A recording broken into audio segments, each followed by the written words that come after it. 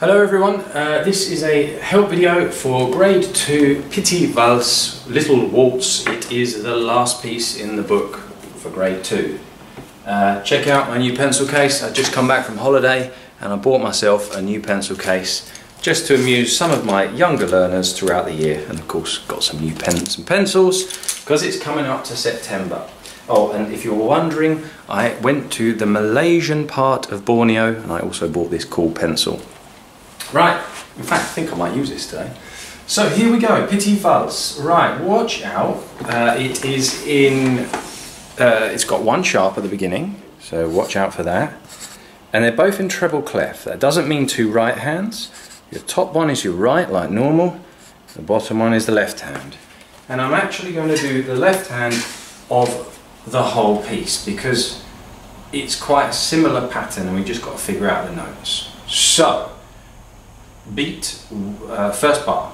We've got a B as your low note and a G as the top one. So it goes sh, T, T, sh, T, T, sh, T, T. Now, those first three bars, you may have spotted the thumb stays on G. So think of the little finger which goes B, sh, B flat, sh, and A.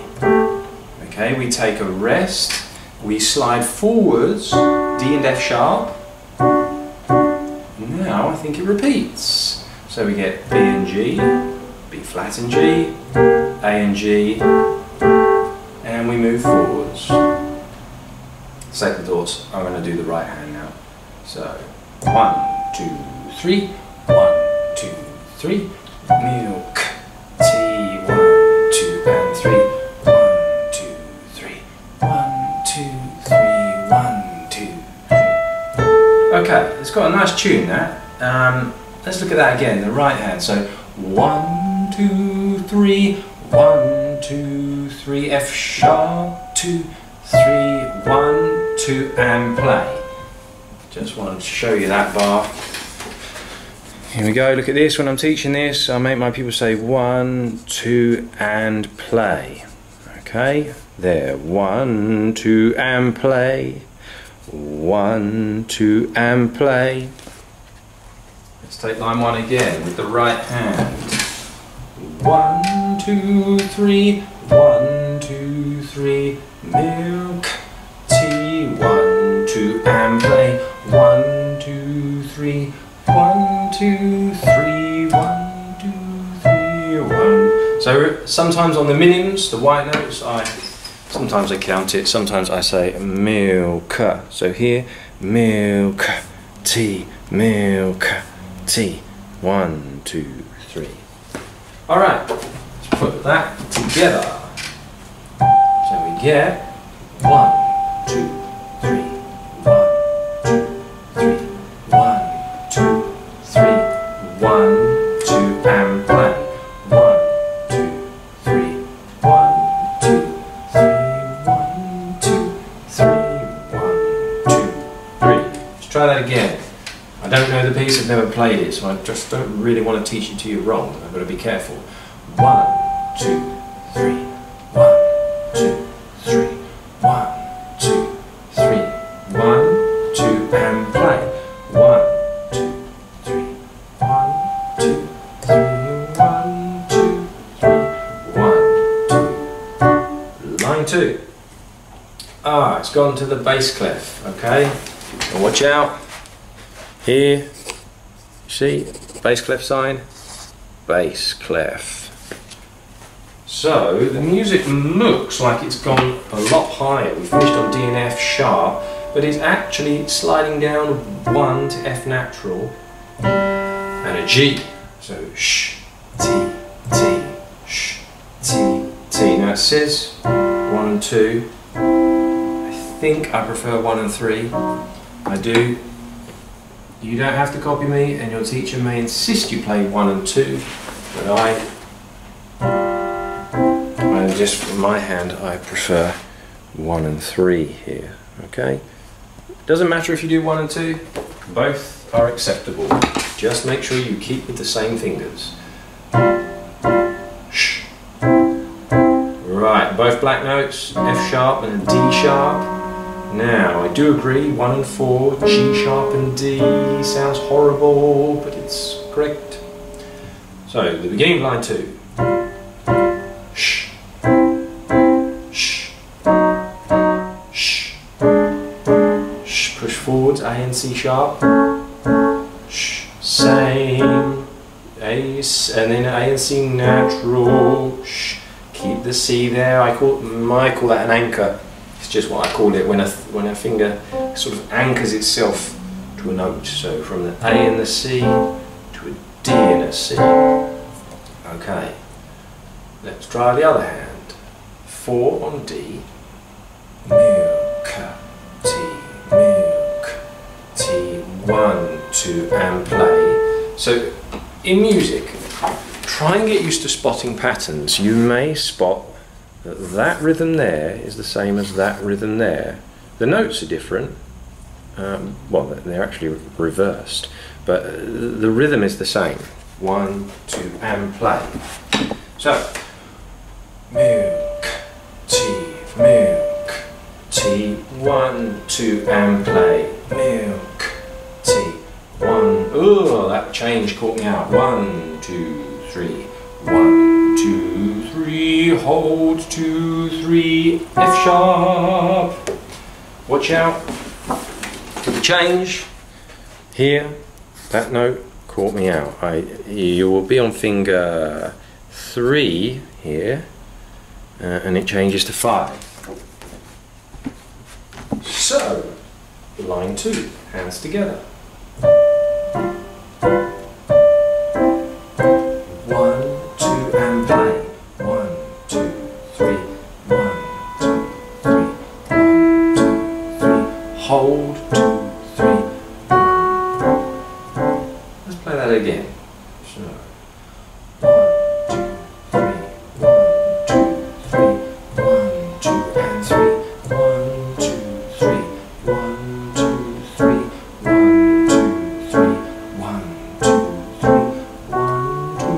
3, on to line 3. Okay. Oh, look at this. The left hand now, I think, has the melody. 1, 2, 3, 1. I recognise this tune. 1, 2, 3, 1, 2, 3. I think it's swapped around, hasn't it? So, left hand. 1, 2, 3. This is the same as the beginning of the piece. Yeah, that's all identical. Then it's identical.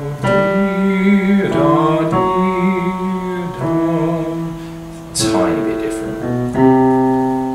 So the left hand is playing what the right hand played in line 1, near enough.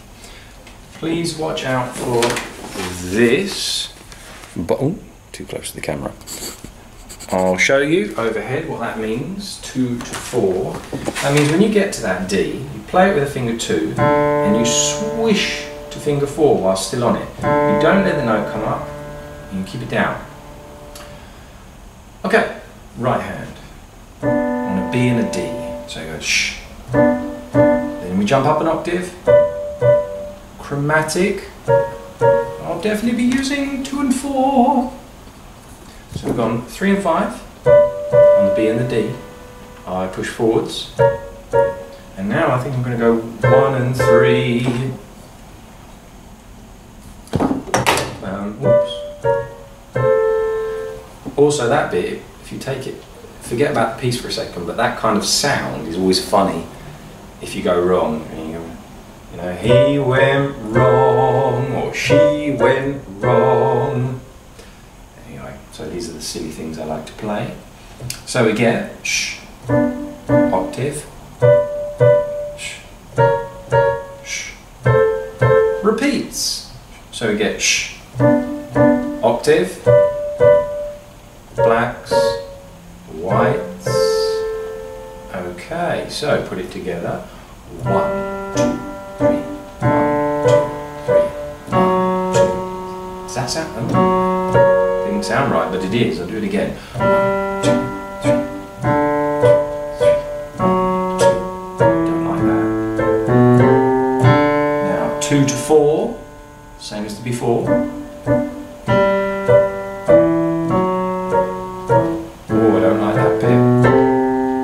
Okay, I'm going to play the line again, but I tell you what, the third bar really throws me. It just sounds weird. Sorry, Mr. Brian Chappell, but it sounds a bit weird, that bar. 1, 2, 3. 1, 2, 3. 1, 2, 3. 1, 2, and 3. 1, 2, 3. 1, 2, 3. 1, 2, 3. 1, 2, and 3. Now, I think I messed up a finger there on this note, and it does have a finger written in. 3, and it will affect you on the next bit. Okay, so let's just have a look at that.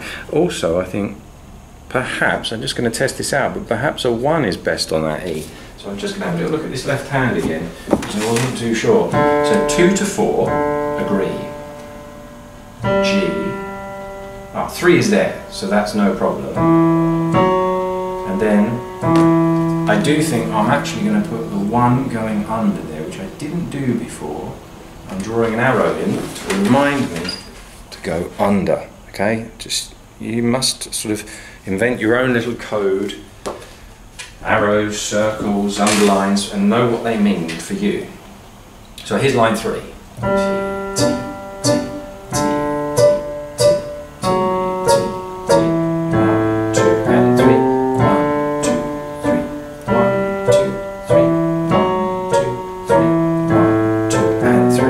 Okay, next line, watch out. The first thing you've got to do is contract the hand. Okay, so you skip out finger 2 and you put 1 on D. Okay, so we get 1, 2, 3. Now it says to put 2 on B, but I wonder if we can get away without that. I think I'm going to go with finger 3 actually on the B and 4 on the A, and then the thumb under. So this is how my copy looks.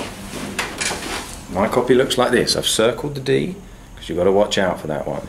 I put the 3 on the B, 4 on A, and the thumb goes under to G. So, let's have a go at it. So 1, 2, 3, 1, 2, 3, hold 2, 3, 1, 2, 3, under, and then D, 2, 3, G. I can't sing that low.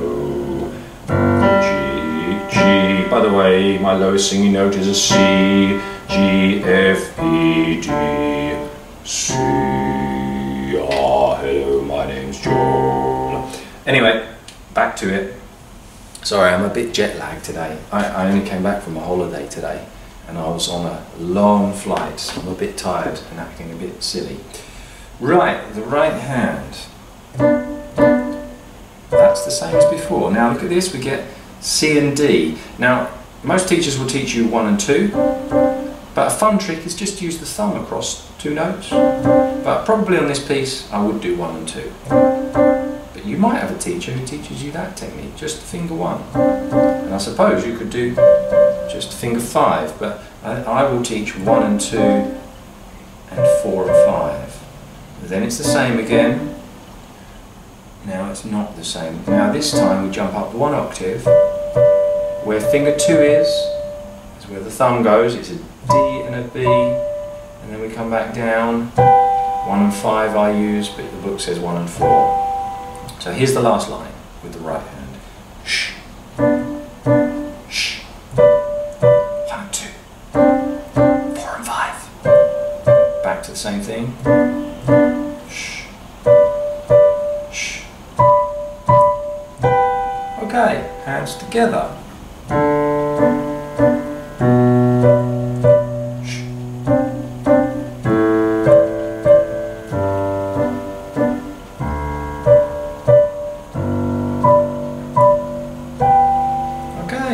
A nice little song.